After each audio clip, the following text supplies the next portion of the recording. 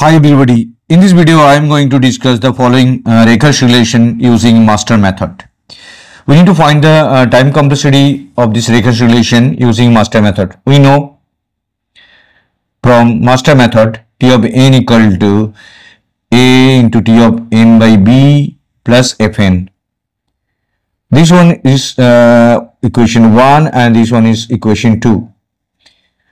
Now comparing 1 and 2, comparing 1 and 2, A equal to 9 and B is 3. Here Fn equal to n, mean n to the power 1. Now we need to find first of all n to the power log A B. That's mean n to the power log 9 3.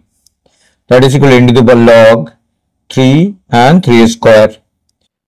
And we know that 3 log 3 and 3 equal to 1. That's mean n square log 3 and 3.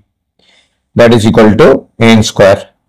Here Fn equal to n and we get n to the power log AB is n square.